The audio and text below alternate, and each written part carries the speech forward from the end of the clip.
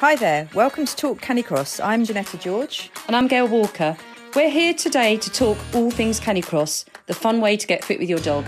So each month we'll be joined by a special guest or two. We'll hear from professionals, regular Canicrossers, and also dog and human experts in their field. It will be real people and real stories. So we hope you'll join us, whether it's for training tips, dog talk, or just for fun and encouragement. This is Talk Canicross, brought to you by DogFit. And don't forget to hit subscribe and keep in touch with all things Canicross. So hi, and welcome to our latest Talk Canicross episode.